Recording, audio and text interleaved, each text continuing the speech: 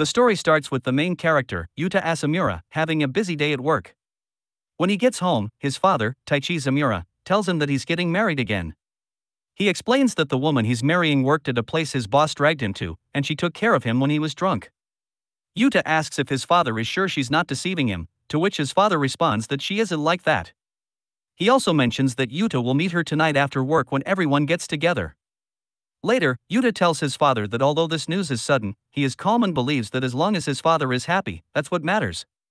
However, his father tells him that things will change because now he will have a little sister, the daughter of his father's new wife. That evening, they all gather, and Yuta finally meets the woman his father is marrying, Akiko as. She apologizes for the timing, knowing Yuta is busy with work, but he reassures her not to worry. Akiko then introduces her daughter, Saki Iase. Yuta realizes Saki is his age, she's 17 and a second-year high school student. Akiko apologizes for the confusion, explaining that Saki doesn't like having her photos taken because she always thinks she looks bad in them. Yuta and Saki later talk alone at the drinks area. Saki expresses relief about living together and says she was worried Yuta might be a bad person. Yuta jokes that you can't always tell who the bad people are because they often hide behind a good mask. Saki mentions she heard that Yuta works hard to pay for college and gets good grades, but Yuta points out that even smart people can be criminals. Saki laughs and then tells Yuta that she has something to say before their parents come out. She wants to tell him something privately, indicating that she trusts him. Saki shares that she feels Yuta lacks passion for anything, which is why she thinks he will understand her message. She tells him not to expect anything from her, just as she doesn't expect anything from him. Yuta feels relieved by this and says he can finally breathe easily, which surprises Saki but makes her agree as she feels the same way. On Sunday, June 7th, Taichi is busy cleaning the house because Akiko and Saki are moving in soon. Taichi tells Yuta that he's nervous because he left cleaning his room for last and is now freaking out. He worries that if Akiko says his room smells bad, he'll get depressed. A few minutes later, the doorbell rings, and Yuta welcomes Akiko and Saki. Akiko mentions she bought some things to avoid coming empty-handed. Saki asks Yuta to ignore her mother because she can't say no and bought everything that was recommended to her. As they walk down the hall, both women comment on how nice it smells, and Akiko says it's just as Taichi described, he loves cleanliness. Yuta tells them that a clean space is important for a healthy spirit, and their motto is eliminate every speck of dust. Saki thinks the motto is a bit intense. Meanwhile, Taichi gathers enough courage to make a dramatic entrance, welcoming them to their new home while spraying air freshener. After a few seconds of silence, Akiko and Saki start laughing, and Yuta feels a bit embarrassed. Yuta then takes Saki to her room, explaining that although they have a bed and curtains, they weren't sure about her color preferences, so she can change them. The desk is by the window, and she can move it if she wants. Saki thanks him, saying the room is big, though Yuta thinks it's normal. Saki shares that they used to live in a small apartment, only 10 square meters, and she didn't have her own room. Yuta assumes they slept together on futons, but Saki explains that her mother works nights, so they have opposite schedules, and she slept alone. Saki then asks Yuta why he seems so tense when talking to her.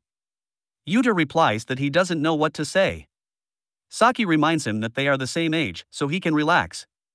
However, Yuta explains that he acts this way precisely because they are the same age. Saki asks if he feels tense around his classmates or friends, but Yuta says it's not the same.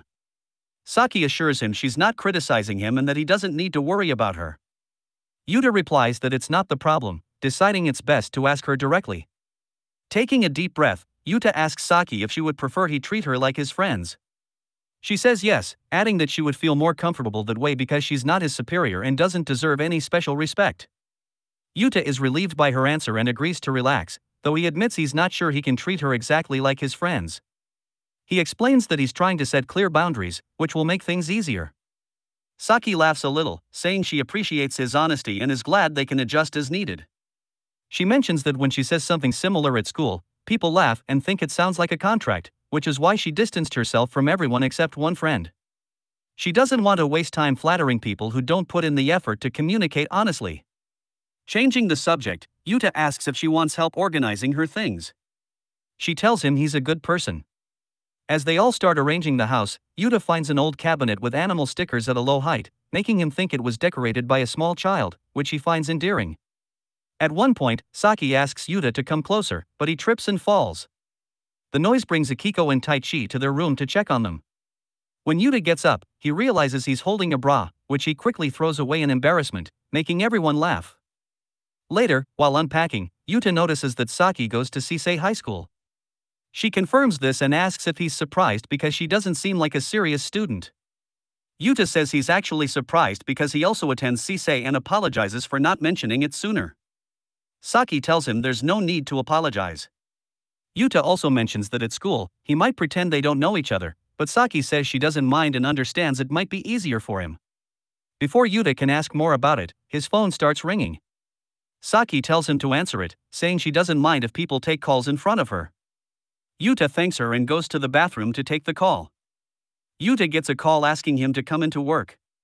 Later, he arrives at the bookstore where he works and, while at the cash register with his co-worker Shirori Omuri, she comments that he smells like a girl. She asks if he has a girlfriend, but Yuta tells her not to be silly, unsure if he really smells that much.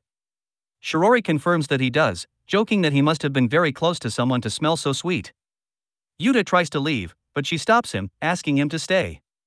Shirori then changes the subject, remembering that Yuta mentioned he was getting a new sister. She asks if he has met her and if she is pretty. Yuta replies that she is, which makes Shirori tease him further, urging him to enjoy his youth and suggesting that something could happen between them. Yuta, having attended all-boys schools, insists he doesn't have time for impure thoughts and finds it complicated, admitting he doesn't know how to act around siblings. Shirori advises him to just be himself, which Yuta ponders. That night, Yuta walks home, takes off his shoes, and quietly heads to his room. He notices Saki in the living room and tells her he's home, as it's polite to announce one's return. Saki, not used to having anyone to greet at home, apologizes, explaining that she doesn't know how to respond. Yuta just nods, prompting Saki to comment on his sudden seriousness. She reassures him that she wasn't treated badly, her mother would arrive home while she was at school, do what she needed, and leave before Saki returned. That was their routine. Yuta remarks that it sounds like they get along well, which Saki agrees with, saying she enjoyed their recent shopping trip together. Yuta then asks if Saki has taken a bath yet. When she says no, he offers to let her go first. While bathing, Yuta gets lost in thought, his expression showing a hint of melancholy. Meanwhile, Saki listens to the smart bathroom system's settings from the living room. After Yuta finishes and dresses, he informs Saki that the bathroom is free, still speaking a bit tensely. He wishes her good night, and she thanks him, wishing him the same. Yuta turns on the bathroom light to make it ready for her. Saki goes to take a bath, and afterward, while getting ready for bed, she realizes she left the bathroom light on. She tries to turn it off but accidentally turns on the hallway light, struggling with the unfamiliar smart panel. After several attempts, she finally turns off the light and goes to sleep. On the morning of June 8, Yuta wakes up slowly thanks to his alarm clock. As he leaves his room, he greets Saki and asks if she slept well, knowing she's the only one home so early. She thanks him for preparing the bath, saying it was perfect, but asks him not to do it again to avoid wasting water. Yuta agrees and heads off to school. At school, Yuta spots Saki alone and approaches his friend Maru. Maru advises him to forget about Saki, noting that it's best not to interfere in someone else's love life. He hints at rumors about Saki, suggesting she's involved in questionable activities. Yuta is surprised, as Maru doesn't usually believe such gossip. Maru mentions that Saki's appearance, blonde hair, piercings, and a stern expression makes her look like a gang member.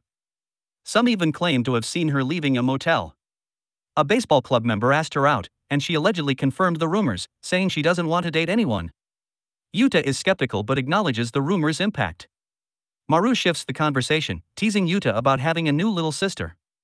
Later, Yuta heads to the tennis club, noticing a girl enjoying her free time. He then sees Saki, who's isolated from the others.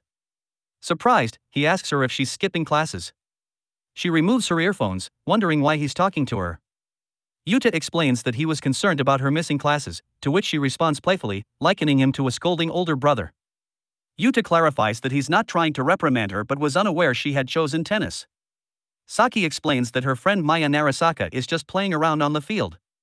Maya had suggested they choose the same sport, which is why Saki is there. Curious, Saki asks Yuta why he chose tennis.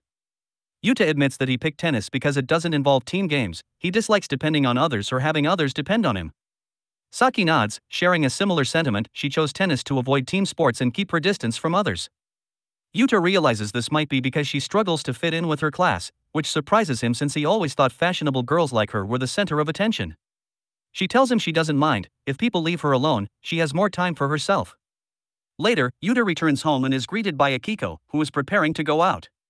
She tells him she has made dinner, and Yuta apologizes for any inconvenience, understanding that dealing with customers can be exhausting. Akiko clarifies that she is actually a bartender, which surprises Yuta. She checks her watch, says she has to go, and asks Yuta to take care of the house while she's gone. Yuta agrees and then goes to his room to study. When he hears the door, he realizes Saki has arrived and welcomes her in. Seeing him studying, she turns on the light and remarks that it's impressive he balances studying and working. She then asks if he knows of any well-paying part-time jobs, as she needs money but doesn't want to overwork herself. She hopes to find something that pays around 10,000 yen for a few hours of work. Yuta doubts any normal job would pay that well and expresses his skepticism. Saki mentions she might have to continue with her sales, which Yuta misunderstands, thinking she means selling herself. He subtly advises her to take better care of her body. Saki responds that she takes good care of herself and wants to earn a lot of money for that very reason. Yuta then asks if she would say that in front of her mother, and Saki confidently replies that she would, believing her mother would be proud of her maturity. She asks if Yuta didn't feel the same pressure to grow up quickly and assumes he must have impressed his father from a young age. This confuses Yuta further, and he recalls that Saki mentioned a job the day before, leading him to realize there was a misunderstanding. He sincerely apologizes to her for the mistake. Saki asks Yuta not to worry about his misunderstanding, admitting she understands why people might get the wrong idea about her based on her appearance. She explains that her clothes are like armor, helping her survive in society because life is a constant struggle, even if others can't see it. She then asks if he's noticed how cute her mother looks when she goes to work. Yuta admits that he has, and Saki reveals that her mother only finished high school. Despite her limited education, she is often judged harshly because she is an attractive woman working nights, with many assuming she's using her looks to her advantage. Yuta thinks this is unfair, and Saki agrees, explaining that society often uses twisted logic to judge people. If someone is smart but not attractive, they are considered a nerd. If they are attractive but not smart, they are accused of using their looks to exploit others. A woman who doesn't depend on anyone is seen as a parasite, but if she works hard, she's criticized for not having a good man to help her. Saki explains that she uses her clothing as armor because she needs to be perfect to stand out, excel in her studies, and work hard. Yuta asks if she finds this exhausting, and she admits that it is, but believes it will be worth it to prove people wrong. Yuta reflects on his own desire for independence and freedom from others' expectations. He realizes that Saki seeks to be strong and independent for similar reasons. Saki agrees and apologizes for any misunderstandings. After a few moments, Yuta compliments her on the delicious food and asks if she knows of any part-time jobs. She appreciates his concern but insists she doesn't want him to solve all her problems. Yuta proposes a deal. She makes him miso soup every day, and he helps her find a job. Saki asks if this is his way of declaring his feelings, but Yuta clarifies that it's not. He just enjoyed having homemade soup for the first time in years and knows Akiko is busy with her job. Saki agrees to the arrangement, and Yuta promises to help her find a job so she can be independent. Saki agrees to cook for him from now on, marking the beginning of a supportive partnership. The next day, Yuta woke up, still in disbelief about what he saw from Saki. When Yuta goes to the kitchen, he sees Saki preparing breakfast and asks her what she's doing. She reminds him of their deal from yesterday. Yuta, already aware of the agreement, points out that it was supposed to be for dinner. Saki explains that she decided to make breakfast as well, as part of her personal policy to always give more than expected. Yuta, impressed, rushes to finish his breakfast and head to work, complimenting her on the delicious meal. While watching Yuta eat, Saki asks if he doesn't like the food. Yuta, caught off guard, clarifies that it's not that he dislikes it but that he usually eats his fried eggs with soy sauce. Saki is surprised by this, as they always make it with salt and pepper at home. She decides to remember this preference for the future. At work, Yuta is reading a book about money, which catches his coworker Shiori's attention. She asks him about it, and he explains that he wants to live independently after finishing high school, so he needs to save money. He also mentions that having a younger sister at home makes the house a bit crowded. Shiori understands his desire for independence but thinks having a sister his age could be helpful. She comments that it's not bad to rely on others when needed, noting that some people prefer women to be dependent, though she considers that a matter of personal taste. Shiori agrees with Yuta about the importance of money but also mentions that it's okay to depend on others sometimes. She brings up that even millionaires rely on others, which Yuta finds a bit shady. Shiori then playfully asks if it would be odd for a beauty like her to have a couple of sugar daddies, making Yuta nervous as she approaches him. When Yuta moved away from Shiori in surprise, she clarified that she was joking and began to laugh. She advised him to consider relying a little more on his family. When Yuta returned home, he shared this advice with Saki and discussed the best ways to depend on others. He continued to look for options but thought this advice could be helpful. Saki was surprised to learn that Yuta had such close friends and offered her full support, even if Yuta didn't understand what she meant by that. Saki remarked that she sees herself as a kind, older sister type and acknowledged that Yuta's friend had a point. However, she still preferred to be independent. Yuta asked if she didn't like the idea of depending on him or their father, but Saki explained that while she thought they were good people and she could rely on them, it would be easier if they were bad people. She apologized for her bluntness and thanked him for the food before leaving the table. Later, Yuta went back to his room and found a bag hanging on the doorknob, possibly something Saki left for him. The next day, they headed to school separately. At one point, Yuta noticed Saki walking ahead with her headphones on, oblivious to a car about to hit her. Yuta reacted immediately, preventing a tragedy. At the tennis club later, there was a noticeable distance between them. It was clear that Yuta had scolded her strongly after saving her, which affected Saki. Despite the uncomfortable experience, Yuta continued to worry about her. When it began to rain, he gave her his umbrella, resulting in him arriving home soaked. After showering and changing, he went to the living room, where he saw Saki with her friend Maya. On Thursday, June 11th, Yuta recalls the events of the previous night. Maya, after meeting Saki, explained to Salas that she wanted to see Yuta's new house and apologized for not informing him earlier since she didn't have his phone number. She also told Maya that they were now siblings. Although Yuta clarifies that he isn't bothered by this, Sei explains that Maya saw them talking at the tennis club and when Yuta gave her an umbrella.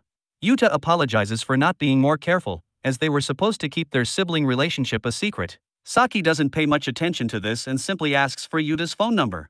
After reminiscing about the events, Yuta overhears a conversation between Saki and their mother from his room. They mention that Taichi will be home late, so they can all have breakfast together, something they haven't done in a while. Both Yuta and his father praise Akiko's cooking, particularly enjoying the tortilla with broth she made, which includes dashi broth. Akiko tells Yuta that Saki knows the recipe and could make it for him sometime, though Saki says she isn't as good at it. Yuta mentions he also likes fried eggs, so Saki agrees to cook those for him when she's in the mood. Once Taichi leaves for work, Yuta asks Akiko if he should add his clothes to the weekly laundry. She prefers to do the laundry herself, explaining that there are many delicate fabrics. Yuta insists on helping, but both Akiko and Saki point out that he doesn't know how to use the laundry net for delicate items. Realizing his inexperience, Yuta agrees to leave the task to them. Later, Akiko mentions she will be washing Taichi's underwear and asks Yuta if she can wash his as well. Yuta hesitates for a moment, finding it a personal matter. Soon after, Yuta prepares to leave with his umbrella. Before he goes, Saki asks him to wait for her as she wants to go with him. On the way, she apologizes, suggesting he might prefer feminine underwear and implying he might not know how to wash clothes, having always rejected traditional gender roles. Yuta asks Saki to calm down and makes it clear that he doesn't wear makeup or do anything like that. Saki comments that his eyebrows are perfect and envies him when she learns they are natural. Changing the subject, she asks if he finds it hard that there are only 2 categories to define gender, and he agrees. Saki admits that she hadn't considered it much before, but Yuta tells her not to worry as it doesn't bother him. He also remarks that sometimes people act on impulse due to societal conditioning and believes people say and do things instinctively. Saki responds that prejudices lead to discrimination, and Yuta agrees, emphasizing the importance of thoughtful actions and learning from mistakes. After a moment of silence, Saki says she understands perfectly. They head to class, and later, when Yuta returns home, he is caught looking at Saki's underwear. Nervous, he quickly excuses himself, saying he has to go to work. When he returns, Saki brings up the incident, acknowledging that his reaction made her think he might steal something, and Yuta admits he feared she'd think that. Saki apologizes for her assumption and offers him a cup of hot chocolate, saying they are even. She teases him, asking if her underwear was tempting enough to catch his attention. Embarrassed, Yuta denies it but then admits the thought crossed his mind. Saki agrees, apologizing and ending the conversation by informing him she finished dinner and a bath. The story moves to Friday, June 12th. At the tennis court, Maya asks Yuta about Saki, mentioning she's been down since morning. Later, Yuta texts Saki to check if she's okay, and she replies affirmatively. That evening, they have dinner together, and Yuta mentions he still hasn't found a well-paying job. Although she isn't pressuring him, Saki feels like she'll end up cooking for him forever at this rate. Yuta reassures her, offering help if she needs it, and she silently accepts. After dinner, Saki takes a bath and freshens up in her room, while Yuta reads a book in his bed. Unbeknownst to him, Saki quietly enters his room, turns off the lights, and removes some of her clothes. She slowly approaches his bed and, in the darkness, touches his cheek, asking if he's willing to pay for her body. Shocked, Yuta experiences flashbacks of their past since moving in with Taichi. From Saki's perspective, on Sunday, June 7th, she felt relieved when she met Yuta, realizing he wasn't a bad person. He even prepared a clean bath for her, which she appreciated. On Monday, June 8, Yuta spoke to her at school, showing more sensibility than she expected. She was annoyed by the rumors he believed about her but couldn't blame him, knowing what others thought. She felt understood by him for the first time. On Tuesday, June 9, she left a note saying Yuta liked fried eggs with soy sauce and started cooking for him as a way to repay his efforts to find a good job. She knew it wouldn't be easy but appreciated his efforts. On Wednesday, June 10, she felt embarrassed when Yuta asked about her English lessons, not wanting him to see how hard she tried. Maya's visit that day brought joy and laughter, a rare occurrence for her. They exchanged phone numbers, and she wasn't surprised Yuta used a landscape as his profile picture. On Thursday, June 11, Yuta told her that wanting to do something and actually doing it are different, a sentiment she shared. She realized how much she agreed with his thoughts, finding him dangerous because he understood her too well. This brings us to the present, where Yuta tells Saki that she's acting like the type of girl he despises. He feels she's exploiting a situation he never wanted to happen, and he doesn't understand the point if she can't contradict the negative stereotypes about women. After covering her with some clothes, Saki tries to explain her reasons, but Yuta interrupts, saying that what's important isn't him, but her. Hearing this makes Saki lower her gaze, and she confesses her feelings. She reveals that she thought her father was a good person, but when his business failed, he became distrustful. Her mother had to work doubly hard to support them, but this only made him more bitter, accusing her of being nothing more than a sex worker who attracted clients with her charms. While Saki understands he was going through a tough time, it doesn't excuse his behavior towards her mother. Reflecting on this, Yuta agrees and shares that they experienced something similar when their mother cheated on their father, causing him to distrust women for a while. Saki is surprised to hear this, especially since Taichi, who is usually cheerful, is involved. She realizes he might also distrust women. Yuta agrees silently, and Saki notes that they share a lot in common, even the broken parts. Yuta concurs, but believes that despite being a bit broken, they can do well as brother and sister. Saki remains quiet, still feeling down about her recent actions. Trying to cheer her up, Yuta suggests she can call him Big Brother if she wants, which makes her laugh and feel better. She stands up, thanks him, and asks to make things work, but calls him Saki as usual, ignoring his suggestion. On Saturday, June 13, Yuta and Saki have dinner alone, having convinced their parents to go out for the day. This was Yuta's idea, showing his thoughtfulness, and Saki thinks he shouldn't be called Big Brother for this reason. They spend the day together, and Saki can't stop watching him. During another family breakfast, they bond over food again. Saki thinks that calling him Big Brother would make her too dependent on him, so she apologizes and sticks with Saki. When she calls him this, she feels something indescribable, different from calling him brother. She's never felt this way before and starts realizing she has feelings for him, admitting her mind is in turmoil. Lately, she's had trouble sleeping, even though she wants to be independent. She feels confused about these new emotions, despite their agreement to be just siblings.